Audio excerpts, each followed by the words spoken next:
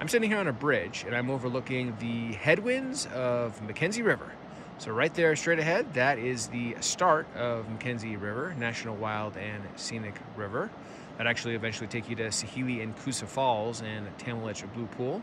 So you know, hike along this ecological transition zone from volcanic lava fields to the old growth forest. Today is May 30th, 2022. It is Memorial Day, so happy Memorial Day.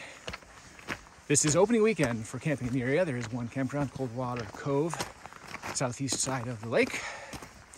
Currently circumnavigating this lake 5-mile loop. Started about middle of the lake, west side, and doing it counterclockwise. Currently on the east side. So the west side is more of a rainforest side, old growth. East side is a little more of a volcanic ecological zone. Clear Lake's claim to fame, probably twofold. One, it's got a beautiful blue-green color that particularly is capturable in the sun. And two, you can see about 100 feet down at the bottom. It was created as a volcanic eruption about 3,000 years ago. So it is pristine, crystal clear water.